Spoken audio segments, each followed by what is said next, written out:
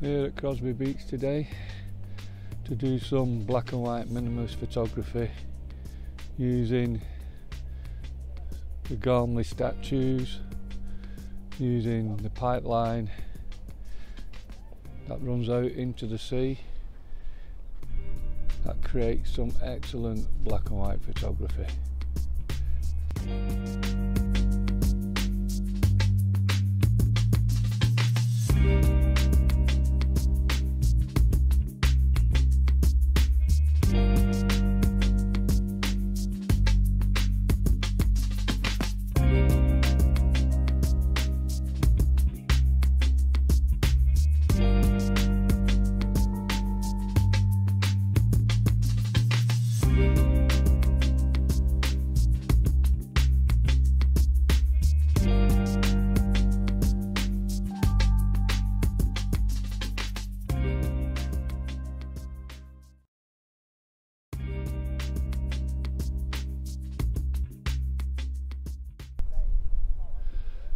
This pipeline also creates excellent black and white fine art minimalist image, especially when the water comes around it, and using a long exposure technique you can smooth out the water and create some fantastic minimalist photography.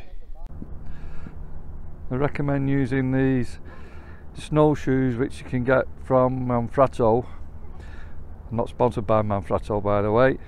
They're excellent for using when you're on sand to spread the weight of your tripod, especially when doing long exposures.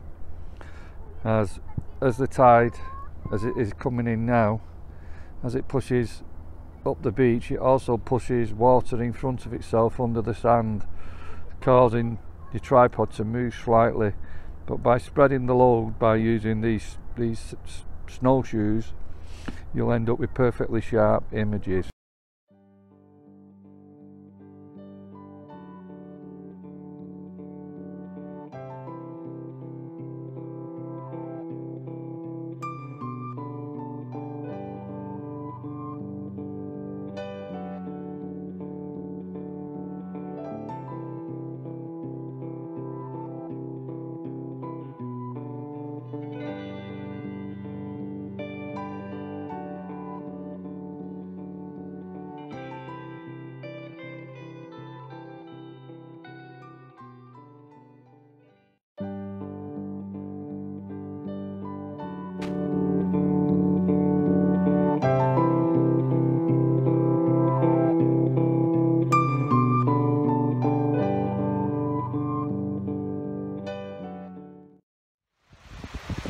Just tried a couple of frames using the Merlean on Fuji ACOS 100 120 film.